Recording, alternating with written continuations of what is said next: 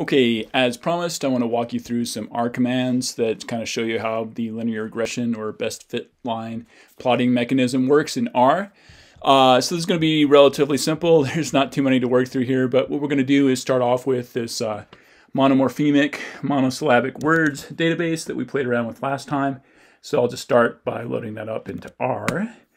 And I'm also going to attach the variable labels for that data frame as well, so we can use those easily. And then lastly, as a part of this preamble, I'm going to once again extract just the first 5 words out of this database, so you may remember these. They varied a little bit in familiarity and frequency, and that's mostly what we're going to look at for the time being. So what I want to do is also go back and plot for these first 5 data points the familiarity versus the frequency in a graph that looks like this, a scatter plot as we call it. So on the x-axis, we have the frequency of the 5 individual words, and on the y-axis, we have the familiarity. So in this case, familiarity is operating as our y variable, and then frequency is going to operate as our x variable. So this is the dependent variable plotted here, and this is the independent variable plotted down here. And I'm going to plot a best fit regression line on top of this scatter plot so you can see what it looks like. And this is a very simple example because we only have 5 data points, and they have this sort of positive relationship with one another, where bigger in terms of frequency means bigger in terms of familiarity in general.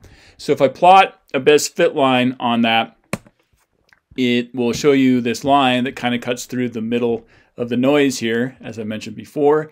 But obviously, it's not going to be overlaid perfectly on top of all 5 of these data points. Some of them are closer than others, basically. Yeah, so I can't remember which one is which. Yeah, so like the one that kind of sticks out here on the top is our second word here, which we said might be more familiar from conversation than it is from print or wherever they get their frequency numbers. But one that's really kind of right on top of the line here is, let's see, it would be pork. Yeah, so about 5 in frequency and about 4 in familiarity. I think that puts us right there, right? So pork is about even where we'd expect it to be. So for whatever that's worth, that's what the regression line looks like based on those calculations of the math that I showed you in the previous lecture just a minute ago for me. I don't know how long ago it was for you when you watched it. I'm going to say something else here about how to plot this in R. So I said in this model, we're going to have familiarity be the dependent variable or the y variable. So that goes first in this command. And then frequency is our independent variable or our x variable here. And so the way they're related here is with this little tilde. So that just says, show me how familiarity depends on frequency. So up here for the plot command, we're just saying, okay, put the frequency numbers in the x position. So typically the convention is, maybe I can make this bigger. You know, x, y is how you describe a point, or yeah, whatever, I guess, describe a point in a scatter plot. So frequency is the x variable here, and then familiarity is the y variable here. And there's no assumption of any sort of relationship here in the plot command. You just say plot the data as you have it. But for this command, I am assuming a relationship, and this basically says, how does familiarity depend on frequency? So that defines the dependent and independent variables. And then this LM here is the linear model. That's what it stands for. So it's assuming a linear relationship between these two.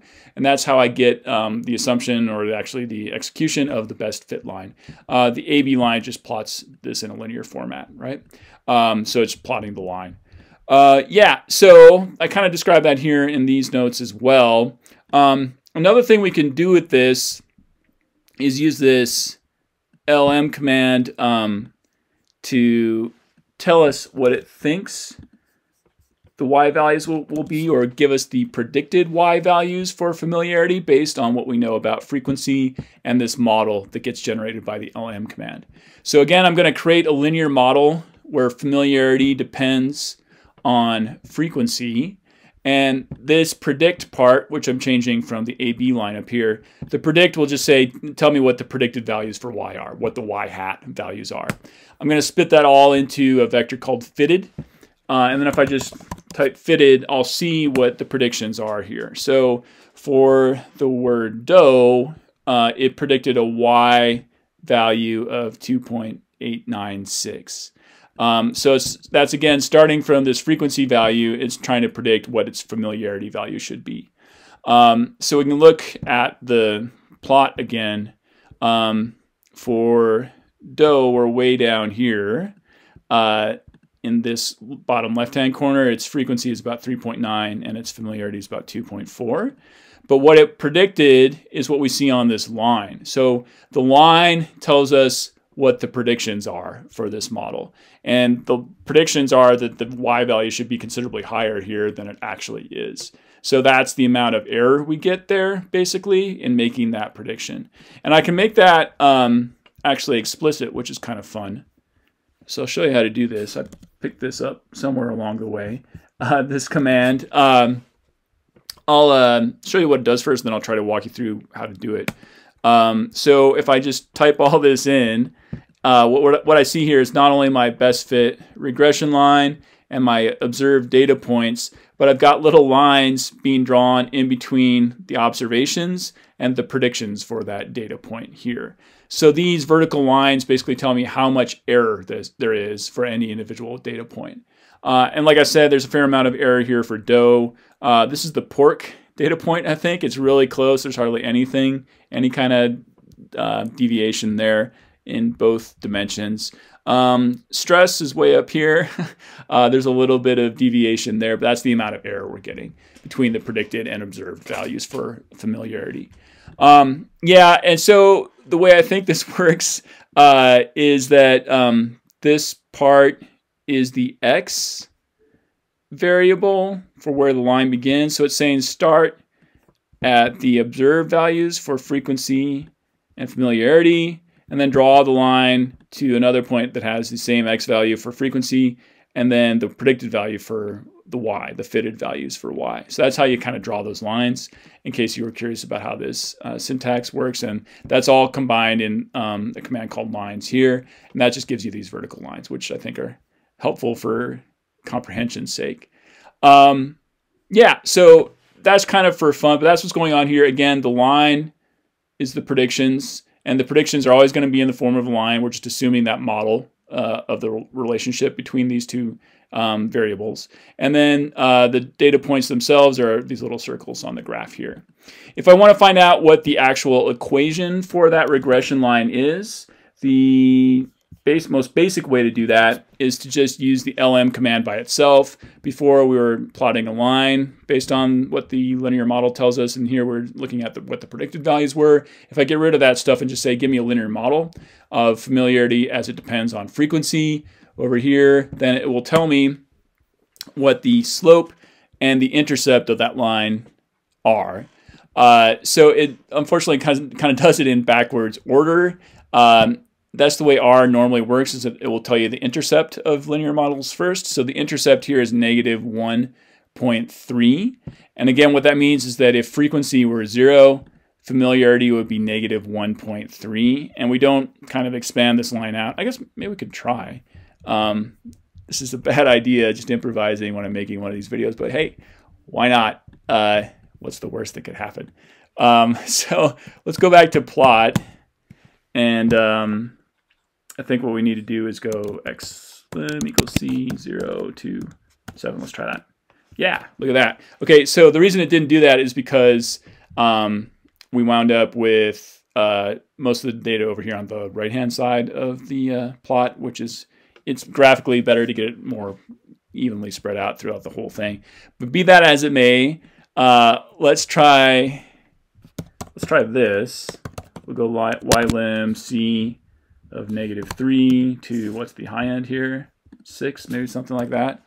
So now we've got the whole thing even more up here in the right-hand corner, but we'll see what happens to our best fit line when we plot that. So we won't change anything about that. We'll just superimpose that. And look, it extends. So when x or frequency equals 0, my intercept should be, oops, I lost that, should be negative 1.3. And it's kind of hard to see there, but this is supposed to be negative 1.3, right about there.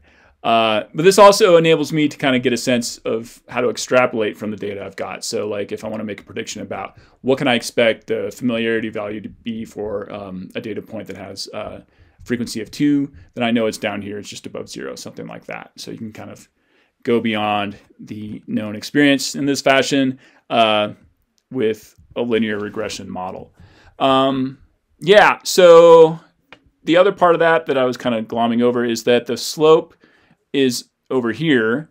So the slope of this model is 1.082.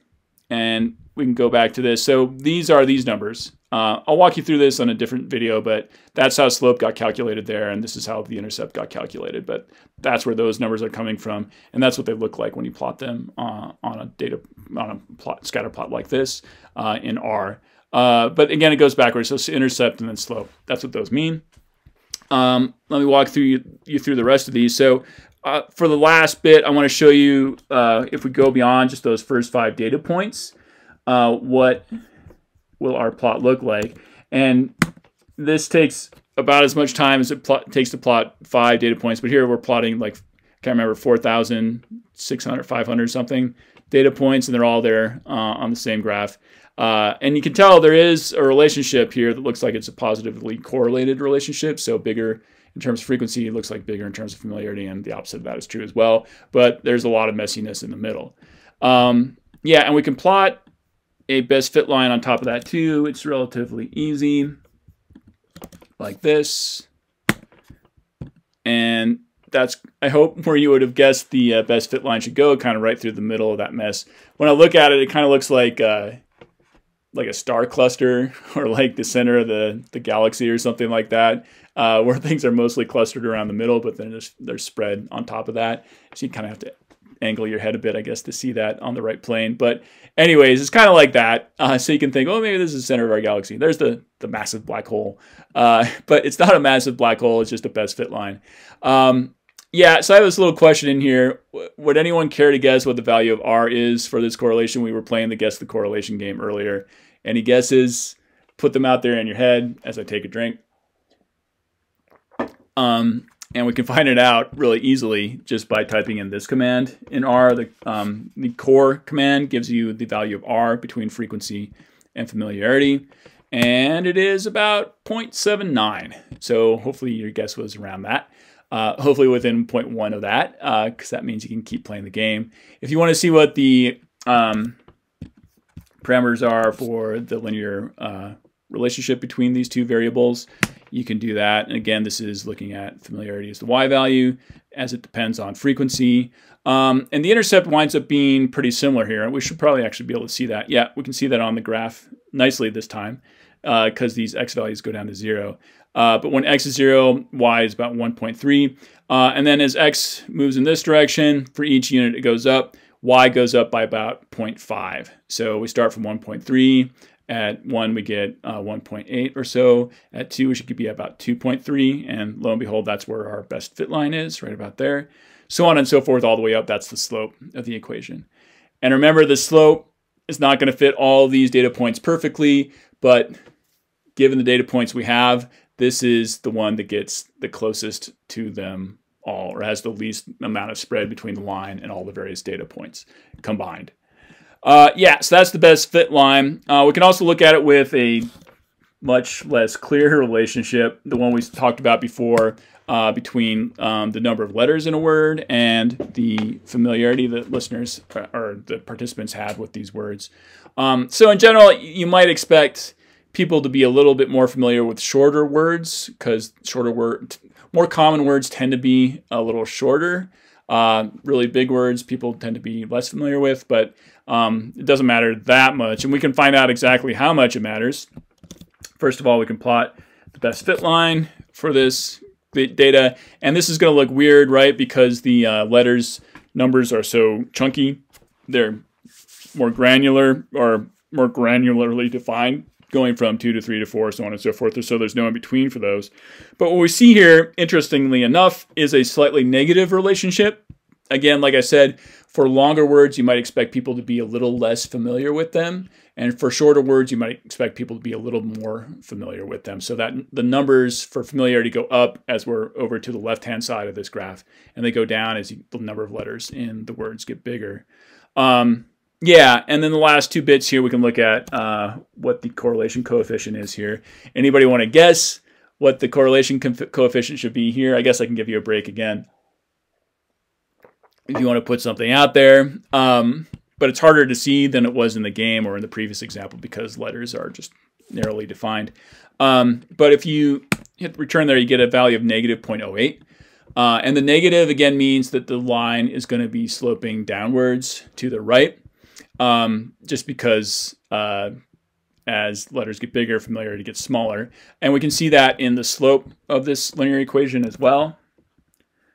Right here, we have a negative slope of negative 0.11. Going back to this R value, though, it's not only negative, which we haven't seen before, but it's a pretty small value of R. So it's pretty close to 0. It's negative 0.8. Which means there's not that strong of a relationship between these two variables. You can't predict familiarity that well based on just knowing the letters, the number of letters in a word. Yeah, the intercept is 4.28, so that's when, if you had a word with 0 letters in it, if that's possible, people would be pretty familiar with it according to this model. So that is maybe a good reminder that you can't extrapolate too much from these models, and it's also a good reminder that these models make the most sense, or maybe only make sense really, if there aren't limits like that on the values of your variables. So if they're not constrained between like 0% and 100%, you can apply a linear regression model to them. But when they run up against those limits, the model will stop making sense, basically. Yeah, so I think I might stop there, but I will mention as well, you know, this is close to 0, and 0 means that there's no predictive relationship between these two variables.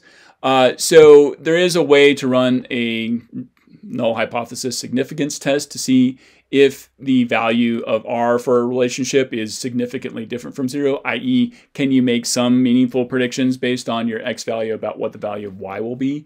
There is a way to do that. I have some math I can walk you through to understand that a little bit better as well. But that is a little bit complicated, so I'm not going to do it right now. And it's also interesting because the more data points you have, the more likely you are to get a significant result anyways. So in a database like this where we have like over 4,000 data points, you can run that test if you want, but it'll probably give you a significant result even if there's a very small effect size. We'll see that again next time or maybe the time thereafter, but for now I'm done, and I'll come back again tomorrow with more linear regression concepts for you to wrap your head around. So I'll see you then.